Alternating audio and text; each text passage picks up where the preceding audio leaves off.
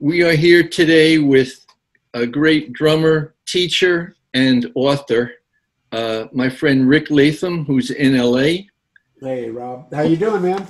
I'm over here on the other coast, but I guess we're all hunkered in right now with what's going on, but we'll get through it. We'll get through it. Rick, we want to talk about the second book you wrote in 1990, which makes it 30 years old. Yeah, it's 30 years. Yeah. Amazing. The Contemporary Drumset Technique book. Tell us about that and, why you wrote it. Well, we talked about the Advanced Funk Studies book when I was going to North Texas working on my master's. In 1980, I wrote Advanced Funk Studies. And, that was more of a kind of a compilation of kind of what was happening at that time. There's not a lot of text in that book. There's a lot of great exercises, I think, to get people into that stylistic kind of genre that was happening at that time, funk, and a lot of people still use it to introduce students to that style.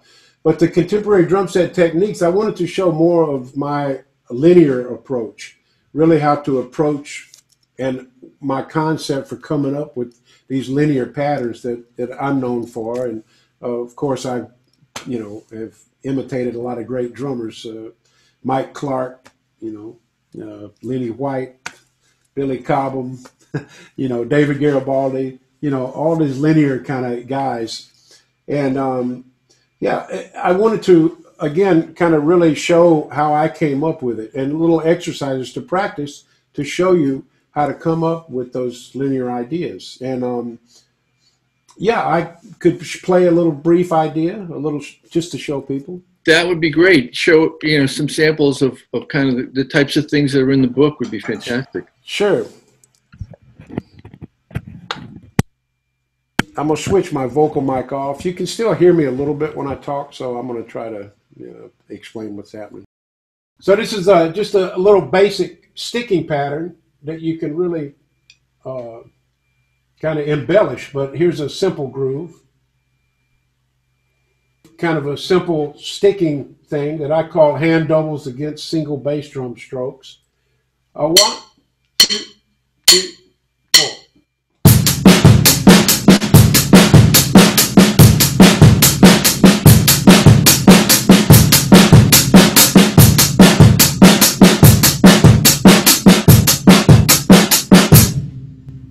So a little bit faster. 1, 2, 3.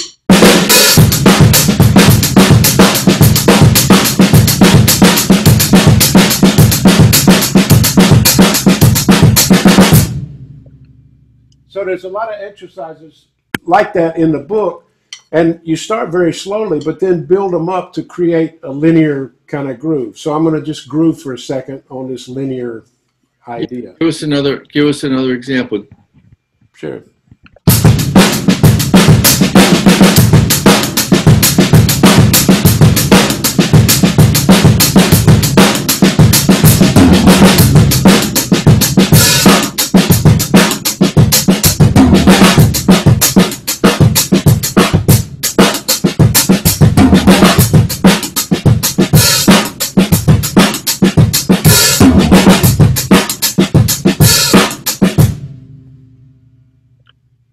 So the idea with all this stuff is just, again, articulation and the relationship and the consistency which you play this stuff is all important to make it groove. So now I'm just going to kind of jam on a groove for a second like that. Yeah.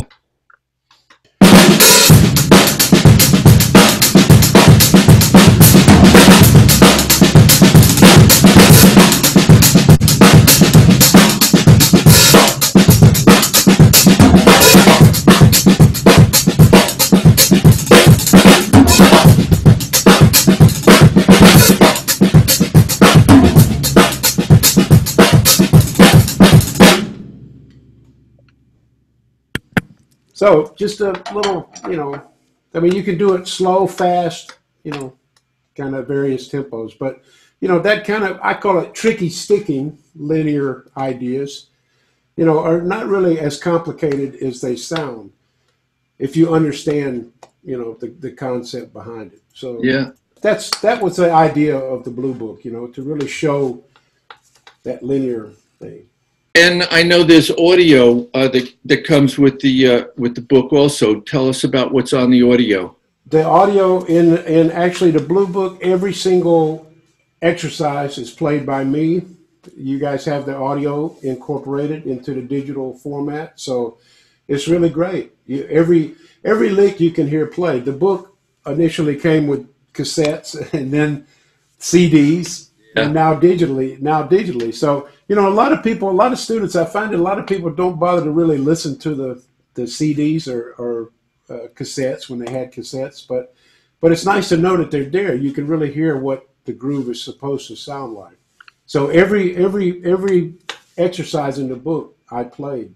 So that audio is incorporated in the digital. What I love about the digital format is it's just so much easier. You don't have to get a CD or download or anything. You tap the icon and the audio starts playing, and you're immediately in business. Yeah, it's great, man. It's great, and you guys, Hudson has done a great job with that. Thank you. I just feel it's a real improvement over having books and videos and audio that you have to kind of fumble around with. So yeah, thank you. And we're delighted and honored to have your both of your books. They're classics, Well, thank you, man. I'm honored to be with you guys. And talking about, that digital thing, I'm teaching part-time at MI now too in Hollywood, and everything is on the pad. Right. The tracks we use in the studio, the exercises for the students, all the work, just like Berkeley, it's the same. I'm sure there's a lot of schools going to that. So all the students have iPads. They bring up page 10, boom, they can hear what it sounds like. So the digital world is here to stay, that's for sure. And you don't have to schlep a whole backpack of books too, Hey man, we all had so many books. And I was talking to somebody earlier today, man. We had so many books. I still have a huge pile of all the favorite drum books, I could get them all from Hudson now because you guys have the great catalog. But, we all have all those books. I have so many.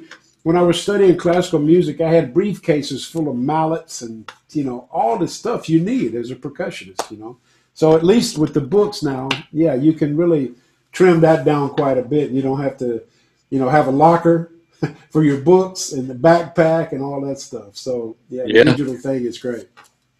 Well, Rick, thank you. I want to thank you for taking the time today. I know you're busy, a busy man out there doing a lot of recording and doing a lot of tracks for people.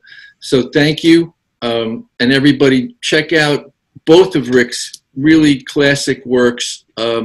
This one, the Contemporary Drumset Technique book, and the earlier book that was written in 1980, the Advanced Funk Studies book, which is still, one of the gold standards.